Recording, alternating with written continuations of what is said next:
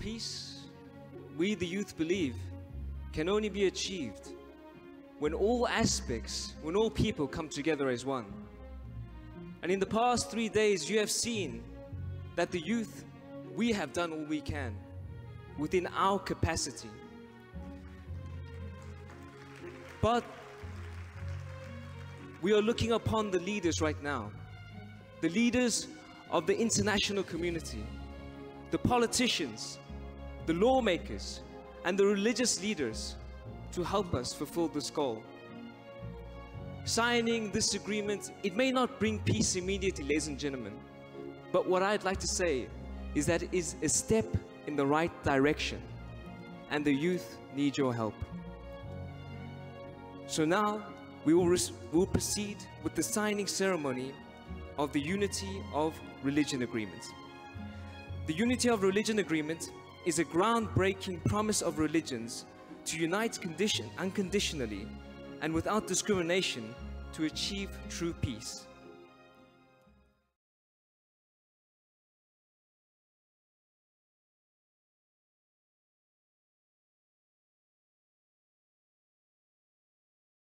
With this conference, we want to set a worldwide sign against divisions that lead to hate and violence. We want to explore ways to peace, justice, and a responsible way of dealing with non-human nature as our co-creation. As churches in Germany, we have tried to make a contribution to this effort.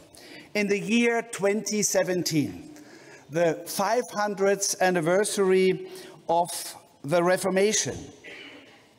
The Reformation started in this country and led to the separation of the Roman Catholic and the Protestant churches, and to terrible wars within Europe with tens of millions of victims.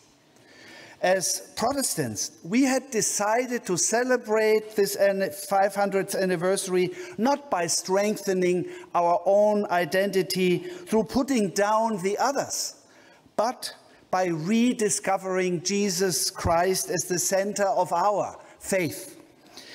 We understood that we could do that only together with our Catholic and Orthodox brothers and sisters. And we were overjoyed that they gladly accepted our invitation, so that for the first time in history, we celebrated the Reformation anniversary together in ecumenical unity. This experience is a vivid example, an example from within one religion, the Christian religion, for how much we gain all together when we begin to overcome our divisions. Let us, as global religious communities, be strong forces towards a global reorientation of civilization and towards the political changes which are equally necessary.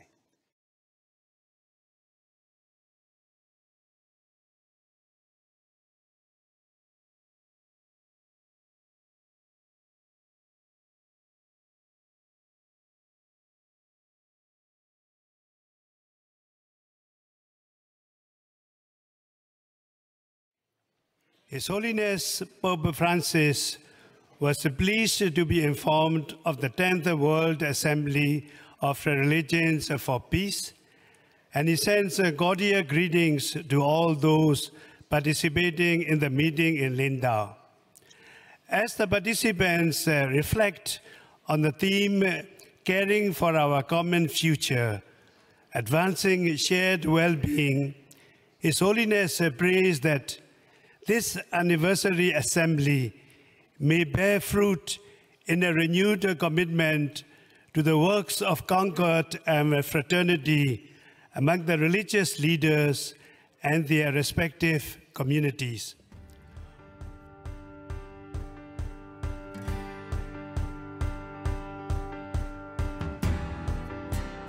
Every religious tradition has its own religious and spiritual resources to help us protect our common home.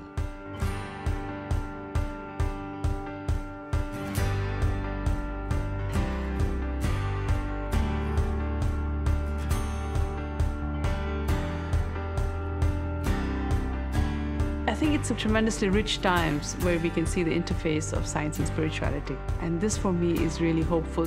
The very fact that arguably the most important religious figure is addressing this issue highlights how enormously significant and important it is for all of humanity.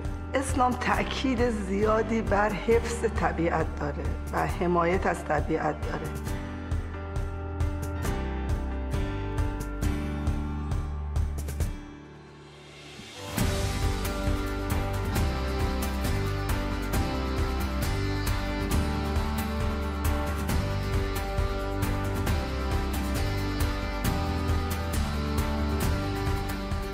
In the Jewish tradition, we're taught that God asked of the human race that we would be partners in creation.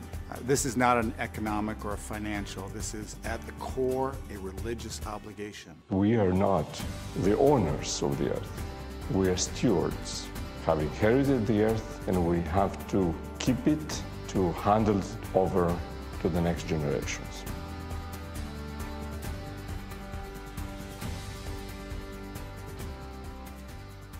Time to act is now.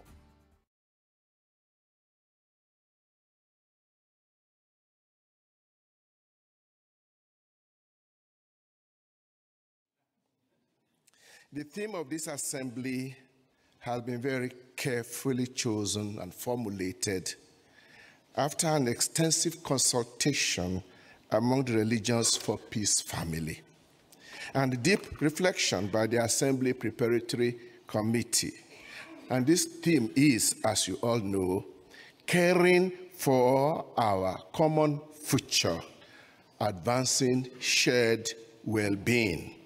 Events and developments around us in the last decade or so have shown that our human community is at a critical crossroads.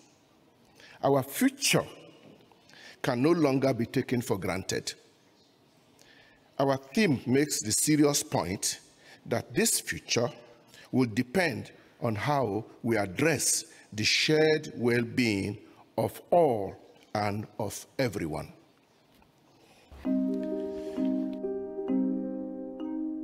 "23 years ago, the UN member states signed the UN Framework Convention on Climate Change. But signing a convention is not the same thing as taking action. This really is our last chance to head off the disaster of human-made climate change. We have not taken this with the sense of urgency that a real solution requires. There is no way to make this change unless it is a very deep change in our human behavior. That what's happening today and the destruction of the earth is a moral crisis, then we're going to do things differently. We've reached the point of recklessness so that we need religious leaders to speak out to politicians, corporate leaders. We need the moral voices to actually take a greater stand.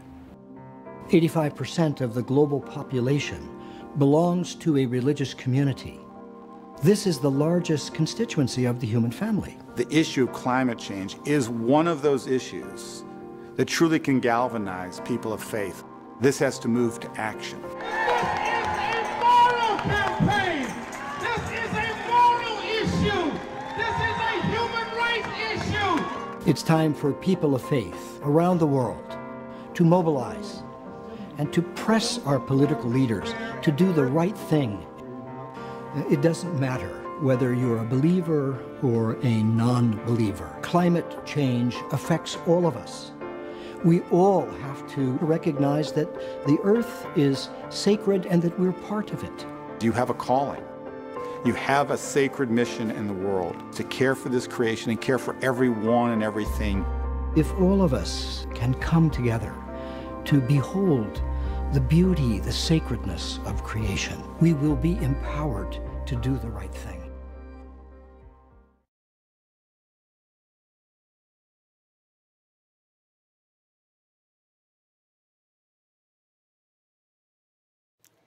We share a profound moral obligation to make care for tropical forests a top spiritual priority. From all regions of the planet and from all of the world's religions and spiritual traditions, we commit to respond together. We pledge to mobilize our religious communities from the grassroots to the most senior leadership to join up with the coalition of indigenous, government, civil society, business and United Nations partners already working to protect forests. We will bring our spiritual resources to bear on this issue. We will make ending deforestation a high spiritual calling. We commit to advocating for governments to adopt, fulfill, and expand upon commitments to protect forests and the rights of indigenous peoples. We will cast our ballots for those that stand for rainforests and environmental defenders. We see that protecting rainforests is part of a larger moral fabric that includes social and economic justice, respect for human rights and human dignity, and achieving peace and equality. Ladies and gentlemen, brothers and sisters, here is the action point on the Interfaith Rainforest Initiative. The Religions for Peace World Assembly endorses the Face for Forest Declaration and commits to work with the Interfaith Rainforest Initiative on an action agenda to 1. Raise public awareness about the tropical deforestation crisis. 2. Promote teachings about the spiritual, moral, scientific, humanitarian and human rights case for ending tropical deforestation. Assist our respective places of worship, communities and organizations to take action. Encourage deforestation-free lifestyles and business practices. Advocate for government policies that protect rainforests and the rights of indigenous peoples. And 6, urge national governments and the international community to put forest protection at the center of efforts to reach the goals of the Paris Climate Agreement.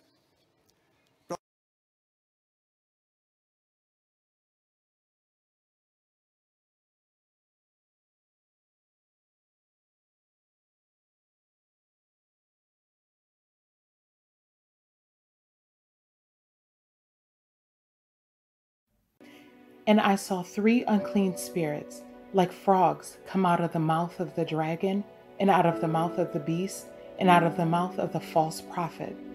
For they are spirits of devils, working miracles, which go forth unto the kings of the earth and of the whole world, to gather them to the battle of the great day of God Almighty. Revelation 16:13-14. These have one mind, and shall give their power and strength unto the beast. These shall make war with the Lamb, and the Lamb shall overcome them. For he is Lord of lords, and the King of kings, and they that are with him are called and chosen and faithful. Revelation 17:13-14. In the warfare to be waged in the last days, there will be united, in opposition to God's people, all the corrupt powers that have apostatized from allegiance to the law of Jehovah. In this warfare, the Sabbath of the 4th commandment will be the great point at issue.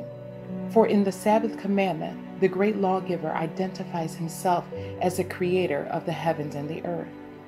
The Sunday movement is now making its way in darkness. The leaders are concealing the true issue, and many who unite in the movement do not themselves see whither the undercurrent is tending.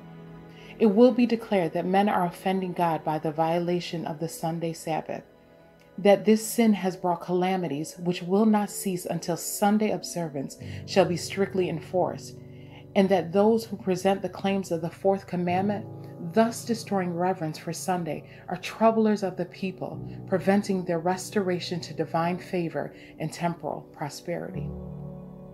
The agencies of evil are combining their forces and consolidating. They are strengthening for the last great crisis. Great changes are soon to take place in our world, and the final movements will be rapid ones.